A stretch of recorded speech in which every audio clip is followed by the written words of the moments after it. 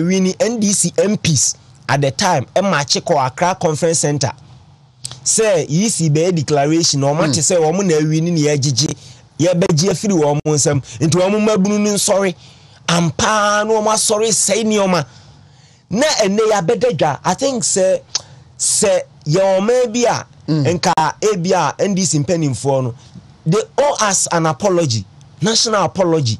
Say omode oman fa sa atibia ni mu na nkenye nyame ankentokwasi ye nti mabunu no me de me say sisu bio mabunu ni nyina de akoso nyina ye mabunu no omode omo ye o mabunu no ena omode omo ye nti me srese mpanimfo mabunu no ye ko 2024 election minim say sesi pani or sign a contest Aye, Chairman Asiedu Nketia na General Secretary of some of your national chairman. The table mu ba ko na be chairman no. Enti 2024 CSA koto aba na o man ti bi an collect o more results. On be sa babo. Kafra. Udi Asiedu Nketia chia. Say ya Asiedu Nketia. Udi na chia. Okay. Overall boss chief executive. No crew says our officers no. One more report to me say overall boss chief executive. Into Bia Juma, one more report to me. Into B. No crew says our officers no. One more report to me say overall boss chief executive. Into Bia Juma, one more report to me. Into B. Becca said. When we report to me, collation, uncle, so when the chef or more, Metiasia, and the chief of it, he said, there will be power who decide you. And then my collation, the system of the bar said, and yet robots and strong foreign family collation. 85 regions now, or say are crashing.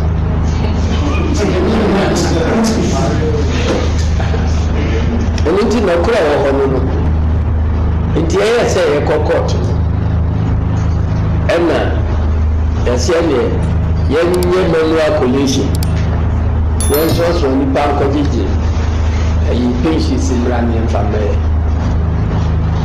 ena chairman say court committee no so ayi collation so no na be collation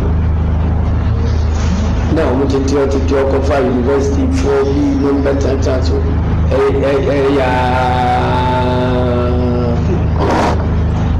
there are times so say me go jina da kabo won find results from rana me fankwa results are on the man they say who di jina da kabo bia say who defend there won be guase enunti wait me fasa me man ko court ana o say ne yen ko la chikata ho ani so asa documents me we ya sema kazi ya kama sema sasa ndi kwa le chikata ya kwa jaima no so we mu abia chi ofre o say mo maji so mu je atlanti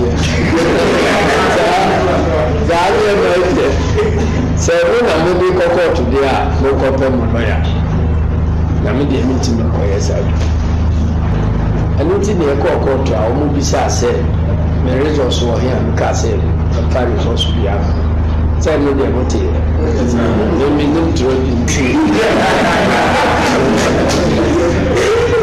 connection did me ya ni say me ya chama ya sa se bin se mo no emba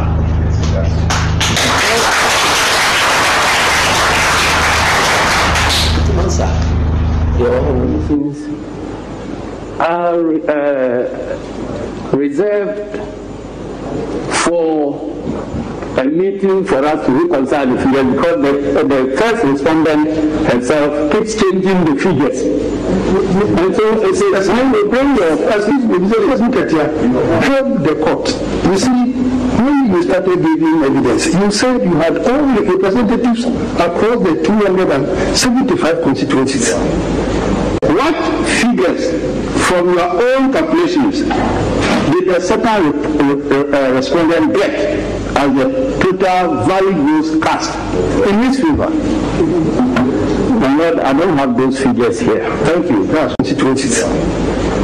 You said you put agents to use them. Yes, and they were to, coordinate the figures. You said it. Then he's asking you that from that, what figure did you get? You. I haven't brought that figure to court. Okay. Then, from your own calculations, there were inconsistencies in the figures. I want to ask you, now, in your own calculation,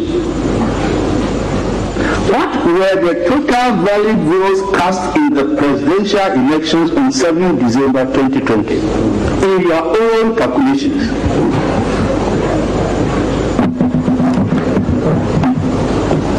Lord, those calculations are reserved for a meeting for us to reconcile the figures, because the first respondent herself keeps changing the figures.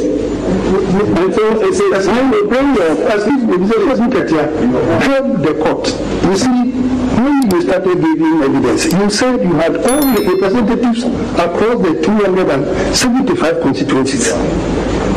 You said you put agents to use them. Yes, and they were to... Asema na make an new. Say na onim poti say election omuni resource. Omunim de omunyan. And so omo say omo wini na mabunu ate egu abonten. Na me too for say we babuna. E ma ho kwan 2024. E ma pani bi me se me NDC ni pa na meti meeting na se.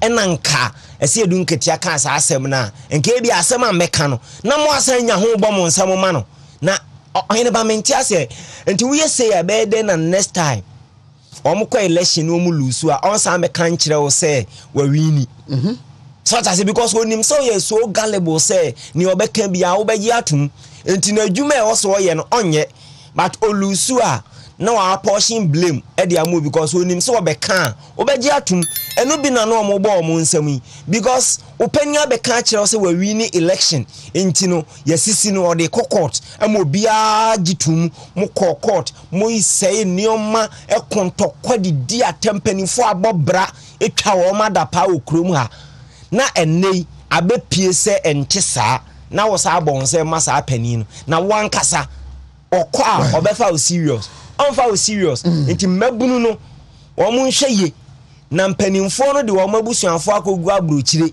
enti so o ma okokontokwa na ukopra obi wa unua onu ni ti krom enam politics nti ukopra no woni no kokon ya aka omu wia no masa aka kire wo se no akra ni nua ne wo fast na ote abrochire ne se wo mbra na adwuma aba na wo wote ho enti wo mo hweye na enya adepa doc